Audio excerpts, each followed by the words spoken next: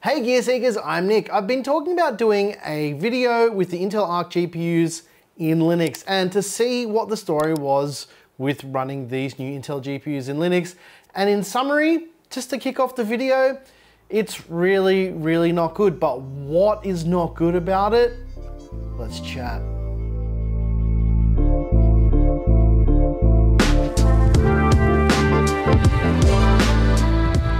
I'll start off by saying this video I know is not going to be everybody's cup of tea, but there are some really big things that Intel needs to fix with these new Arc GPUs, and the first thing is as simple as installing the drivers. Now, with the Intel Arc GPUs, you only really have one option to use this GPU in Linux. Sounds pretty stupid, right? The most open operating system platform, and you've only got one option. That option is Ubuntu 22.04. What? Not only that, there's no easy way for people who are getting into Linux to do this. You really need to be a terminal warrior to get these drivers installed. There's a whole bunch of steps here, and I'll just go through these steps and show you what they are, just so you can see how antiquated all of this is. Now, for the seasoned Linux and Ubuntu users out there, this is not going to be too much of a problem, but for anyone else who wants to even just try out Linux with these Intel Arc GPUs, not to say here that these steps here don't work. Now, I know that installing kernel modules for GPUs is a normal thing for most Linux users. That's not the problem here. My problem is it should just be a single package. It just makes it easier. Now, there are packages where you can just get a D package, for instance, for NVIDIA GPUs or AMD GPUs that'll just do all the background legwork if you really want it to. Now, that is not my problem with the Linux support here whatsoever. The kernel modules is a more than adequate solution. I just wish it was a little bit easier for people out there who aren't as versed in Linux. Once you get an Intel Arc GPU up and running in Linux, and by Linux I mean Ubuntu 22.04, one distribution, how is the actual graphical performance? Well, this is incredibly hit and missed at best. And I know this video is taking a different turn to the way we usually would do a GPU video, but there's not a lot to show because a lot just does not work. And this is the case in Windows a lot of the time as well. So what I decided to do was do our usual thing, run our regular suite of benchmarks to show you the performance, right? Because that's what we do. So we ran Shadow of the Tomb Raider here, and as you can see, the performance is really average. Nowhere near what we saw with the performance in Windows with the A770.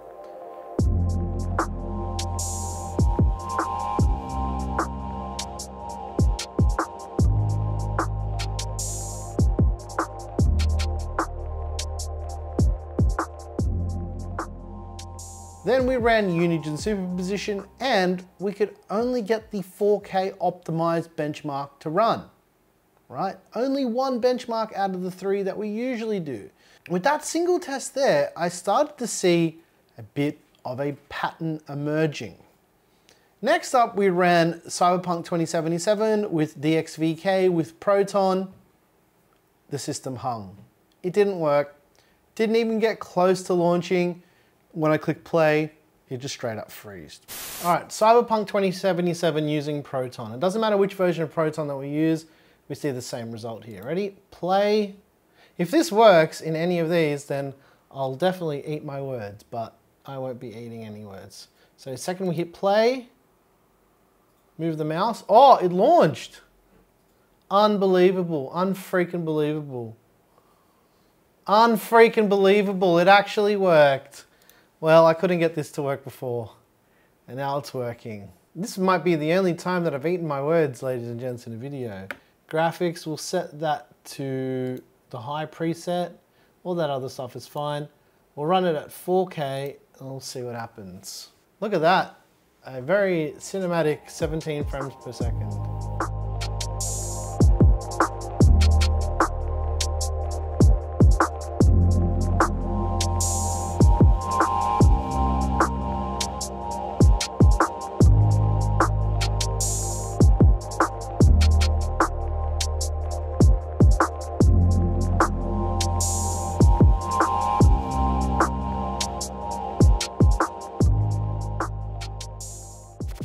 Can't believe Cyberpunk actually worked after me fiddling with it for hours and it not working. And then it just worked all of a sudden. This is actually a bad thing as well, because this just shows that it's unpredictable. I wonder if it will launch again. It probably will now that I say it. Because every other time when I clicked play, there it is, it happened. Yes, yes, it only ran once. Look, completely hung up, completely unresponsive. I can't do anything. Yes, yes! I don't know why I'm happy about it not working. Then we moved on to Horizon Zero Dawn. I got this to launch once, and then it froze. I didn't even get to the point where I could run the benchmark. I clicked start benchmark and it hung. And then the game never launched again. The system completely hung up. All right, here's Horizon Zero Dawn. Please don't make me look stupid by working. Oh, no launchy. Nope, unfortunately the game has crashed. No, and it doesn't matter what version of Proton we use to launch that. That's no dice. Next up, what I decided to do was actually go through my Steam library and install a bunch of games that natively run on Linux.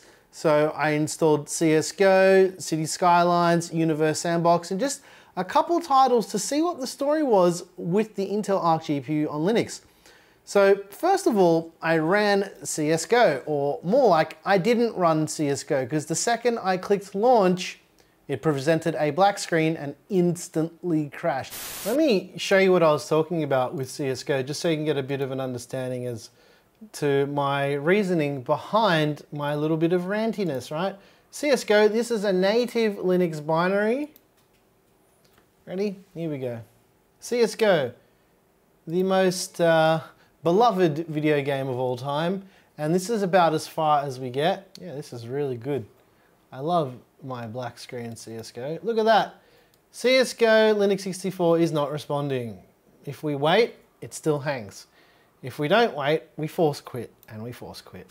Now, CSGO is a game that you would think would work. It's been out for a very long time. It runs really well natively on Linux with other GPUs, but with the Intel Arc GPU, it absolutely crashed and burned, right? It just would not work. And there was no way for me to actually get this to work. I wasted a lot of time on this. Next up, something a bit more interesting. I ran Universe Sandbox. This works, this one works. Let's see if it actually shows us the warning. There it is, there it is. You have 512 megabytes of video memory, but 2048 megabytes is required. It's a 16 gig card. Hopefully you can read that, but this actually runs quite well, right? I'm not gonna be doing a lot here. This is just, whoa, that's very bright. Whoa, whoa, whoa, whoa, whoa. Hey, look, it's your mom's planet. Uranus. Your anus. I know it's not pronounced Uranus. It's Uranus. Why can't they just change the name of it? Why would they call it Uranus? Universe Sandbox isn't a game, it's kind of like a universe simulator.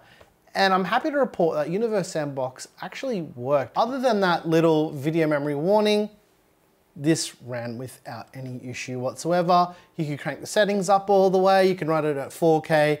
This is a really CPU-bound physics simulation of the universe, so the GPU doesn't play too much into it. You only need 2 gigs of video memory as it is anyway, and it seemed to run fine. The next thing I wanted to test was City Skylines. Now, I actually didn't have hope that this would work at all, but I'm happy to report City Skylines ran fine, at least in my limited knowledge of how to play this game, because I have played all of maybe an hour of this game in my whole life, but it seemed to launch and run and actually get into the games without any problems. The biggest surprise for me was the fact that CSGO didn't work in Linux, even though it's a native binary. And we've seen Intel Arc GPU support and performance improve with CSGO in Windows over the last few months. So in Windows, the GPU is looking to be fairly okay, especially for people who are looking at a decent mid-range GPU, but for Linux users out there who are looking at getting into buying an Intel Arc GPU, for now, I would say absolutely avoid any Intel Arc GPUs. Now, the other thing I wanted to address is I've seen a few videos from people talking about and commenting on the Arc GPUs in Linux and saying that the support is good and whatnot, but those people haven't even bought one of these GPUs themselves. They don't even own one. They've never even used one in Linux. So commenting on the usability and stability of these GPUs in Linux without actually using them makes absolutely no sense to me. It's kind of ridiculous if I'm being honest.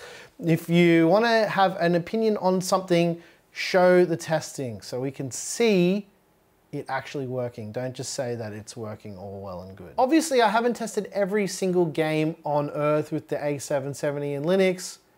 However, there are a few indications to kind of point in the direction of this GPU just not being ready for Linux users. Now, out of all the tests we did, Shadow of the Tomb Raider ran fine, right? It ran fine, although at 4K, 40 frames per second, it's looking a bit cinematic. If we look at Unigine superposition performance, we can only run at 4K optimized, and the performance there was pretty average. We couldn't even get other resolutions to run, so, you know, that's to really show you what's going on with stability. Now, CSGO again, very confusing that it wouldn't even launch at all. It just doesn't work. Cyberpunk and Horizon Zero Dawn, the fact that it doesn't give you an error message, it doesn't give you anything to indicate that there's a problem, the system quite literally hangs up and becomes unresponsive, which plays on the stability. Now, as for other workloads in Linux, as far as I can tell, especially with things like Blender and from reports that I've seen, it's average. But from what I've experienced today and the last few days with the Intel Arc GPUs in Linux, it's a no from me. Yeah, and I didn't expect this video to go this way, but it honestly frustrated me that much that almost nothing that I really wanted to do worked in Linux. By Linux, I mean Ubuntu 22.04. So yeah, avoid. Don't buy this if you're gonna be using Linux. And I think that's just about gonna do it for this really weird video. Usually I like to talk about positive things in the tech world, but this is just something that I find is a bit of a problem. And that, ladies and gents, is the state of Intel Arc on Linux right now. And there's nothing to say that it won't change in the future, but for now, it's a bit of a nightmare. Now, if you like videos like this, let me know in the comments and let me know everything that I said wrong, especially if you're really into Linux.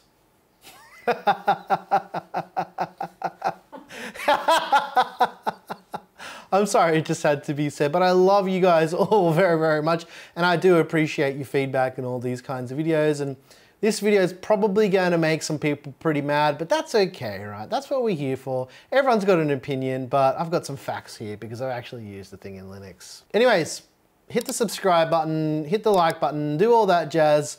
Once again, thank you so very much for watching. I'm your boy Nick with Gear Seekers. You peek, we seek, and what a time to be alive. Imagine people getting angry on the internet, Claire. Imagine. Thanks for watching. You're all amazing. I'm not even being sarcastic. I actually think you guys are amazing. Thanks for watching. Thanks for watching. Thanks for watching. Let's take a look at how broken this is.